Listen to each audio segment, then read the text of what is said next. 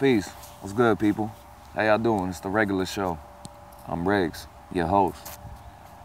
What I want to talk about today is relationships and how it literally has to be 50-50.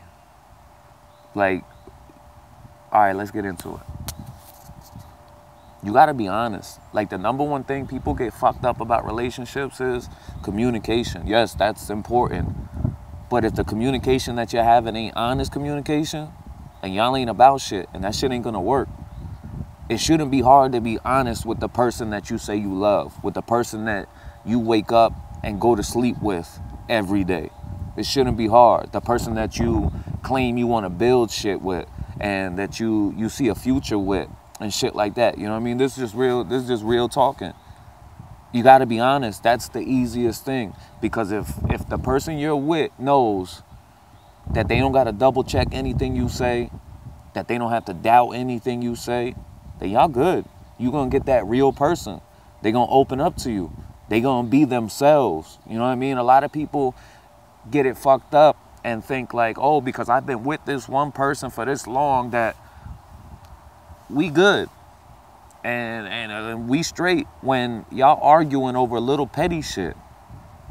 And y'all doubting each other, and you can't go nowhere and miss a phone call without the person that just called you flipping the fuck out and thinking wild shit because they don't trust you. Trust, communication, being honest. That's what it's all about. And once you got that, everything else is simple. Because like I said, that person got no doubt about you. So that person knows that you standing on the truth. And you know that she's standing on the truth.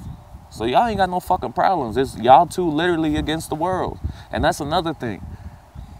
People get so caught up in social media and shit like that. And like, oh, look at me and whoever I'm with and shit like all these pictures. And like that picture is just a moment. Like literally just a moment.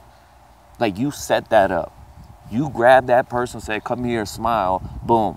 And then you put up a caption, oh, I love this person so much. We always smiling. Fuck the haters and shit. Look, stop worrying about everybody else. Worry about the people that worry about you. And that goes for everybody. That means celebrities, all that other shit. That's entertainment. A lot of people get caught up in the whole reality TV. And it's not even real. Like, all that shit is set up. All that shit is fucking... It's designed to draw you in and get ratings. It's designed to cater to your lowest self and bring that out of you. Because if look, just look at whatever show you watch, reality TV, VH1, MTV, well, those shows that you watch, you know what I'm talking about, Love and Hip Hop, all them shits. Go look up the trailer for next week's episode, and I bet you it's fucking people fighting. People talking shit to each other. All that, like, that's like literally if you watch that 24/7, how you think you're gonna act? That's real shit. How you think you're gonna act? You don't understand. Your subconscious is impressionable.